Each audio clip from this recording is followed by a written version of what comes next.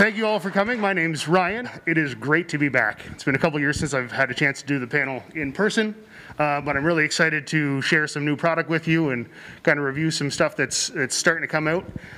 So we'll get right into it.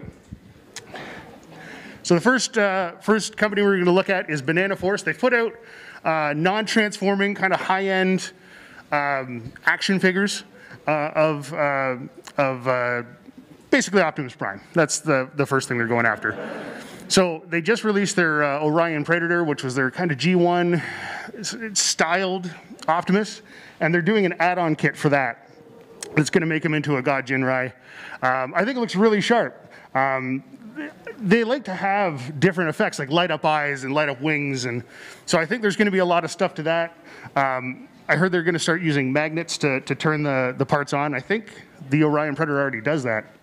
But it'll look sharp once it's out. The release window is the next couple of months. You know, a third-party release window, when they say next couple of months, that could mean a year. It might mean next week. I don't know. Now, the next one up is Half the Battle Toys. Now, if you haven't heard of Half the Battle Toys, they're actually here in the dealer room. They're set up, and they have their own prototypes on display. Is Mike here right now? I know he's trying to get here. But if Mike's here, I'd ask him to come up and he could talk about his own product. But if not, I'll gladly get the ball rolling. So he's doing some G.I. Joe Transformers crossover style figures. And so he's going to be doing his tank, and I think this arguably looks way better than what we've got coming already. I mean, that took zero effort. But I think it looks sharp. That's obviously Livio's art. And there's his Hound. He's doing a vamp version of Hound. Oh, there he is. Come on up, brother. Come talk about your hard work and efforts. This is Mike, everyone. Give him a big round of applause. Here you go, man. Take the stage. How's everybody doing? Awesome. All right, what do you want to know? Tell them everything, man. Okay. When's the coming out? So we are working on a... how do I say this? Transformable military vehicles. Is that how I can say it? Yeah. Yeah. Okay. Good. All right. So yeah. So this is a something somewhat representing a character that you may know in the Transformers universe, and so the prototype's done. We're still working on fine-tuning it for transformation and everything else. Everything that we're making will be masterpiece size, as you can see. And they will also come with 2 characters representing the franchise for that. And they're all going to be micro-sized, 2 2.25-inch figures, fully posable. All right, so I don't know if you guys have been to the booth yet, but these little canisters that look like they came out of a gumball, there's Transformers in there. There they are. So this is a new microline that we started. We broke a world record with Bumblebee. It's 11 millimeters tall and has over almost 20 points of articulation. Megatron, 39 millimeters tall and like close to 30 points of articulation for these guys. So, and this is all of them. So yeah, we're working on the entire ARC crew right now, and the Nemesis crew. Right now, currently, we have pre-orders for the entire ARC crew on our Etsy page. And I don't know if I have a link on here for Etsy, but I have a QR code. That one's bright. Yeah. So. Does it glow in the dark? It could. This is a possibility because I broke a record with this, and then also I've developed my own resins for 3D printing all of this, and I also have developed a 3D printable glow-in-the-dark resin as well. So we'll see if we can get it to work with these, and I will probably show that one up on my Facebook page if you guys follow that. We go. Right? Isn't that friggin' adorable? 9 millimeters. Not articulated yet, but let's see. There's still hope.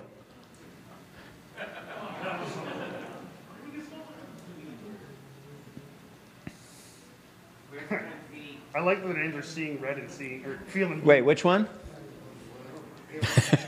You mean Frenzy Rumble, right? Frumble. Frumble, yeah.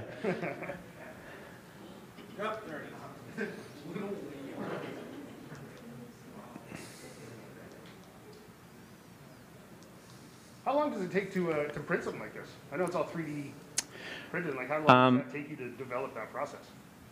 Well, it's taken me years to develop the process. But as far as how they are printed, once I get the file set up, these run about 50 minutes per print. And a full tray, I can get close to 30 figures in a print. That's pretty cool. So this is the future of manufacturing right here, 3D printing. Because especially with Bumblebee, to get the details that I get out of it, it cannot be done through injection molding. It's near impossible. So we're focusing on getting everything done through 3D printing. So you'll see them in live form here once we get through these 100 pictures. There we go. And you can also see these in the dealer room. He's got his own setup right now with the prototypes on display. Yeah, so if you guys want to check these out, they're at the booth, so they have them on display. Most of these are still in prototype form. As you can see, Reflectors had a bad day. Yeah, but we got one together, and as I was printing all of these, like literally 5 minutes before I drove over here from Arizona, I realized that I was missing like thighs from one guy and feet from another guy, and I'm like, all right, well, I guess it is what it is. That's the details. Like, you can't even see it in the pictures. I can't get close enough with a camera to show the detail inside the faces, but they're there. They smile. Yeah. So if you go onto my Etsy shop, I have some other pictures that you can see. A fully painted Bumblebee that I did. Hopefully you guys can paint them on your own. I have crippling arthritis trying to paint all those. Yeah, I have no time for that. And I need at least 20 pairs of glasses in front of me to be able to do that. But all right, that's it. All right, well, thank you very much. Thank you very much, buddy. I appreciate it. Thanks. That was very cool. Thanks so much, man. I appreciate that. I love legend scale stuff. If anyone knows me, I'll eat that stuff day and night. My poor wife, it's all over our house. Legends figure everywhere. They're not edible. Nothing's impossible. We have another kind of startup third-party company called TFcon 3D Labs, and they're doing upgrade kits for Ninja Turtles. So it's a sewer layer set. I think this is pretty rad. Now, I don't collect TMNT stuff, but I know a lot of people here do, and I love that we can show this and share this with people. So they're going to do basically the chillin' pad in the sewers. You'll have a couple of different options for couches and TVs, and all assembles pretty well. Like, I love the details. Like, it's sitting on a pile of books like it did in the show. Like, that stuff's so cool. So it'll look good for your TMNT collection. Now, I don't know what scale figures it uses, whatever that is. But I think that looks pretty rad. They're doing an upgrade kit for Grimlock. I think we had to show, we had the chance to show a little bit of this last show. So they're going to do sword upgrades for Grimlock in different colors, different hilts. He's got TFcon shoulder pads. I think that looks pretty rad. I like the emerald green. I can see my wife clapping in the background. We love TFcons. And he comes with his crown. He comes with a throne. I like the details. I like that King Grimlock crest almost in the chair. And I think that looks really rad. One thing he was missing, brutally missing, was a sword. And I think those shoulder pads look really cool. And they're doing a chest upgrade kit for Acoustic Wave, just to have a little raised Decepticon symbol that plugs right into the chest. Little disclaimer, the figure is not included with the chest piece. Iron Factory. Again, I love Legends figures. They've done a lot of cool stuff in the past. They've done DJD. They've done a lot of IDW characters. And they've recently got into a samurai series. It's been a little mixed reviews, but I think it's really starting to pick up. this Sea Spray is actually out in the display case, I think out of the Chosen Prime booth, and I think this is amazing. Like, I don't want super G1 stuff all the time. Like, I like G1, but I like that this is an artistic interpretation of it. It's kind of a callback to what they did right. They took a character. Sea Spray's pretty bland. Like, he's a cool character, but he's kind of bland. But they made him look really cool. Like I like the harpoon gun. I like the way like the silhouette of him makes him look more heroic, I think. It's very posable. All the Iron Factory figures recently come with different hands, an open hand grip, a closed hand grip, like an open palm. Like, that's a really, really cool hovercraft mode for a little Legends figure. So I like that, that kind of new attention to detail they're going for. And then throwbacks, like this is Desert Rose. It's going to be a limited run figure. It's going to be about 1,500 pieces. And that's obviously the unreleased G2 Sandstorm out of their Ramjet. Or who is that? Thrust? Dirge? I can't remember which mold it is. But it looks sharp. In their Samurai series, they're going to be doing 2 versions of Drift. They're going to have the more Michael Bay movie blue and the IDW red and white. A lot of detail in these figures, and they're very posable. But I like that they can clip the sword to the side skirt, and they can hold on to it. I like that kind of patient look. And the sword mounts to the top. I like some good weapon storage. I am so excited for this lockdown. I think this looks incredibly cool. He does have his hook hand. He's got that, the samurai hat. I forget what it's called. I really should have looked it up before I started rambling on about it. But he comes with a nice sword, and the hook comes with a posable chain. And the figure itself is incredibly posable. It's going to be a little bit taller than the regular Legend series stuff, because Lockdown's supposed to be a taller, ganglier character. But I think that that just looks so cool. And he's got almost like a Japanese mobster boss kind of car, and I'm all for that. I think it looks, I love the headlights. Trade in our Ford Escape for one of those. And then they're doing the Datsuns. I love seeing Prowl, but I damn near shed a bit of a tear when I saw animated Prowl up there because of Derek. So that was a nice surprise to see. And then you can see Blue Streak and Smokescreen. They'll be coming as well. And this stuff is planned tentatively for 2022. Again, it might be December, it might be June next year. They're going to do a pretty big Grimlock in their Samurai series. I love the monster, almost the demon-y dragon kind of look. There's that other color Adrift, and you can see a Samurai version of Ironhide and Ratchet.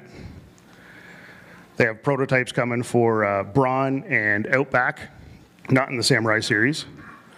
You can see a picture of some of the prototypes there. They're doing Magical Girl Seekers. It sells itself, I guess. I do like the cat ears, though, on Thundercracker. And then I'm so bloody excited for this. Finally, an amazing-looking Lio Kaiser. It will be 6 figures. They will have functioning Breastmasters. And I don't know anything else. I don't know if the weapons combine. I don't know if he's going to come with his big spear. But I imagine they would. They're pretty good about stuff like that. And I don't know if it's an all-in-one combiner, but I hear that's what they want to do. A little closer look there at the prototype, or the render of Lio Kaiser. Now, Bingo Toys. Bingo Toys is a newer company. They just released their version of Bumblebee movie Shockwave, and they're going to be following that up with Steelman, their version of Bumblebee movie Ironhide.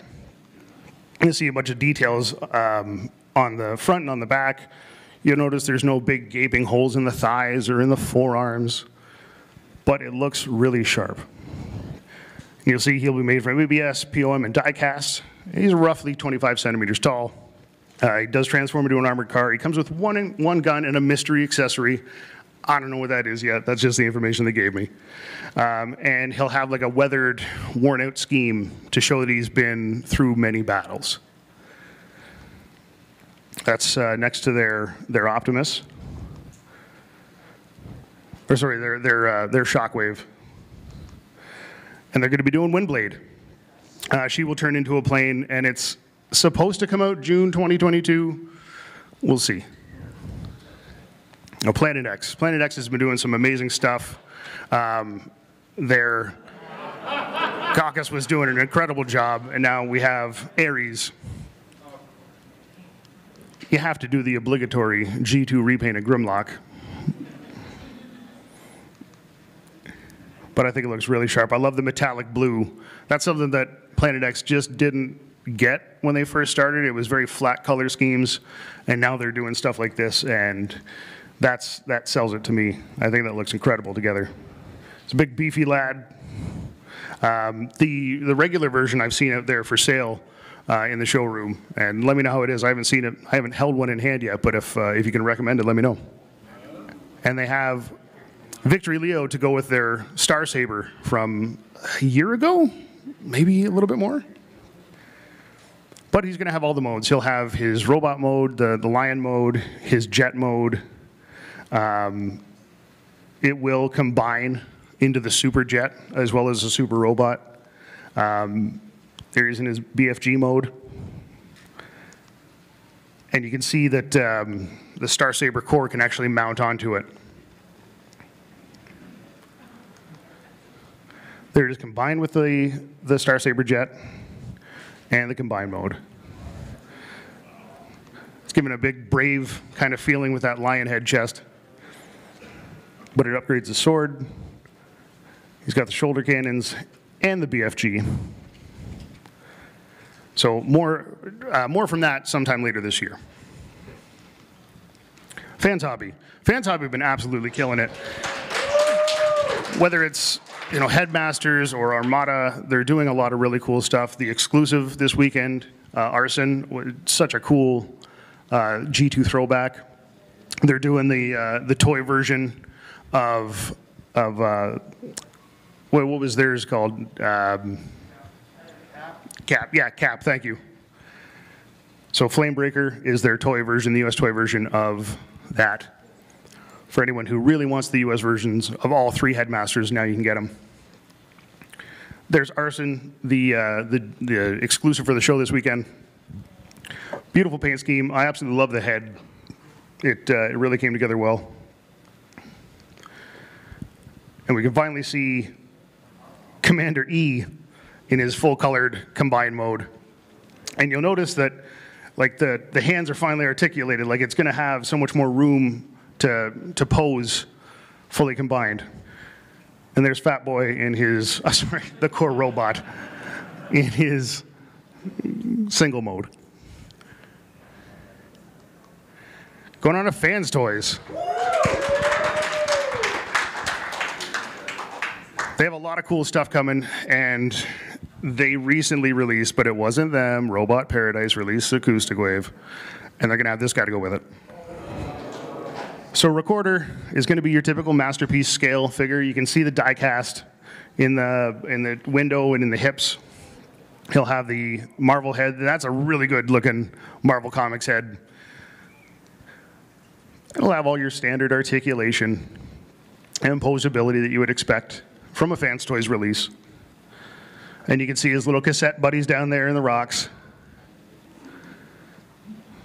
And what an estimate on what the colors will look like. They want to impress me. I want an MP3 player in that thing.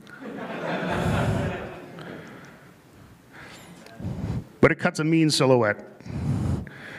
And there's Steel Jaw. I think this is going to be its own separate set, just like Robot Paradise released the cassettes on their own. You can see Steel Jaw, lots of articulation, ram horn. I mean, I don't know if that's what they're obviously not going to call them Steel Jaw and ram horn. We're just semantics. But there's a lot of detail for a little cassette rhino.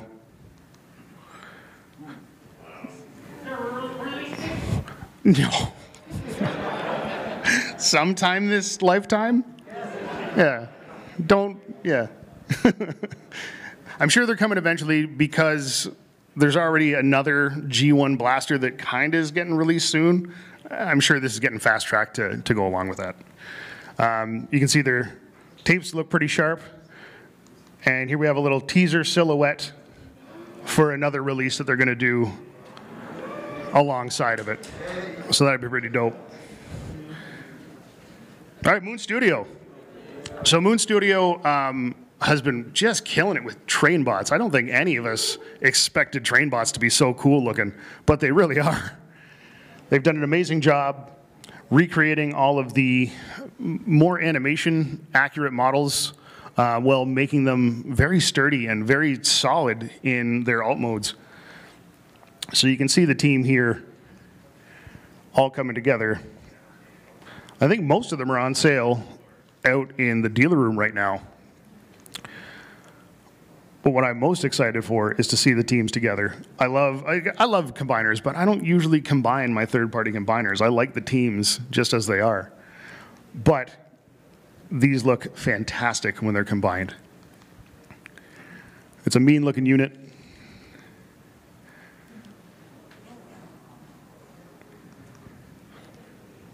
And the trains connect. And then all those combine into this guy.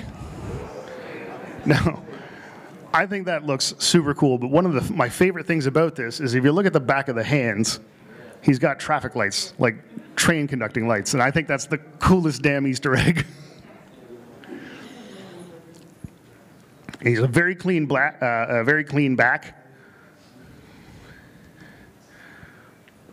It doesn't look like it's going to fall over. You know, you see some combiners, and if you breathe on it funny, it falls over and smashes. This looks like it could take a hit. Nice detail to the face sculpt, and I like that you can see how well everything comes together. It doesn't look like that arm's going to fall off. It doesn't look like the upper torso is going to separate from the bottom half. So this set should be complete fairly soon. Now Kang Toys started off doing a Transmetal 2 Megatron, and they teased like a Razor Claw. No, Tigerhawk. Thank you. I was thinking of the Universe one. They teased Tigerhawk a while back. I still have no update for that, but they are doing their own version of the G1 Predacons. But what they're doing is they're taking every part of the combiner and making it something. So the feet turn into wolves, and those wolves turn into little robots. Even the hands combine to form a little crab. I love that. It's a unique way to store kibble. Yeah, it does kind of look like a tank, doesn't it? And you can still see the two, what would have been foot cannons kind of posed into the transformation. But the wolves are pretty articulated. I think they have different faces. Yeah, they do have different faces. And that's one of the feet with Razor Claw. I'm looking forward to see what that looks like fully colored. Because, I mean, so much of the detail gets lost in the wash of silver that I don't know if it pops the way you'd want it to pop. But I like that big axe. I love the detail of the jaw and all the teeth in the mouth. And there's the team together. And you see down in the bottom is the hand crab. And you'll notice there's maybe a little bit too many Predacons. That's because they made the hips turn into a gorilla.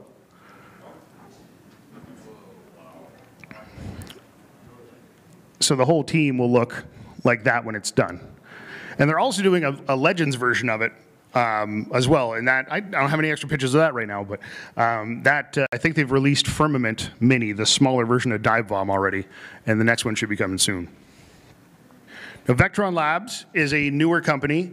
They're a Chinese-Italian company, and they're very proud of their first upcoming release, Ringo, of the excavators.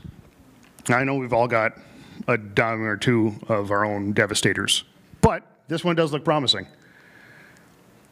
They do plan on having a prototype out soon, but they're a new company, so things take a little while to get off the floor. But this version of Scrapper looks pretty good. A lot of detail. And it's going to be a masterpiece scale figure. What I really like about this one is it's going to have options for not only a toon version, but a toy version as well. And you can see the toon wheels there, and then the toy wheels on that one. And you'll notice the scoop on the bucket. It looks like it's almost layered. What they've done for this, this is the G1 Toon alt mode, and then your G1 Restyled Vintage alt mode. But what they're going to have with this is this bucket transforms into 3 different versions of the foot, depending on how you want it. There was a lot of kind of talk back and forth. Is it just an insert that comes in and out? And he said, no, this actually transforms between those 3 variations. No parts forming, no nothing. It's all going to work into that bucket. And then their teaser after they're done with Devastator is Metatron. Alex Transbots also going into the Devastator world. So there's going to be a lot of different versions of this too. So this is Ground Bite, their version of Scrapper, obviously. A lot of detail in that. I love seeing all the working mechanics in that rig system. And here's the youth version, their G1 toy version, the Euro edition, and the US edition. And here's the combined mode. And what you'll see here is it comes with a base to make the combined mode rock solid. So it'll all lick together. So, you know, if you bump the table, it doesn't take a dive. And they're going to retool him into Dig Pig. You see 2 different heads and 2 new target masters. I think that's a pretty cool retool. And he comes with Puncture and Track Shot. Who's this Pokemon? Bingo. So this is Pop Lights. And it's a little blurred out, it's still in development, but we're getting third-party throttle bots. And there's a little teaser for some other members of the team. And then Conan, Detective Conan. Glad some people got that. So this is also in the pipeline. Their G2 trailer is coming in March. Their Elgus Premium is in April, and hopefully Springer in May. MMC.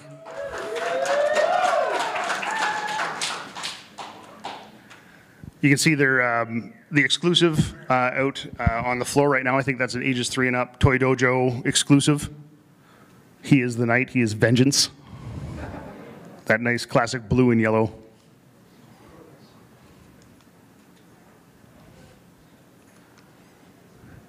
It's a cool face sculpt. Lots of posability. I know the darker version was an exclusive last year. And there's Grifter, also another TFcon exclusive. Their version of Hubcap. Pretty cool transformation.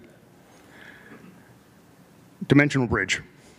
A lot of people really liked Iris Cultress.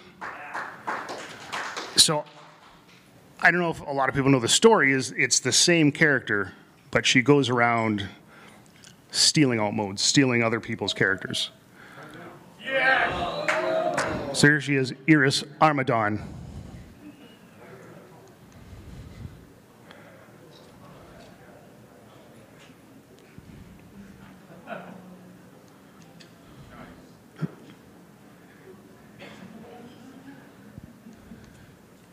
And that's it, folks. Thank you very much for coming out. We really appreciate it. It was wonderful seeing you all. Thanks again.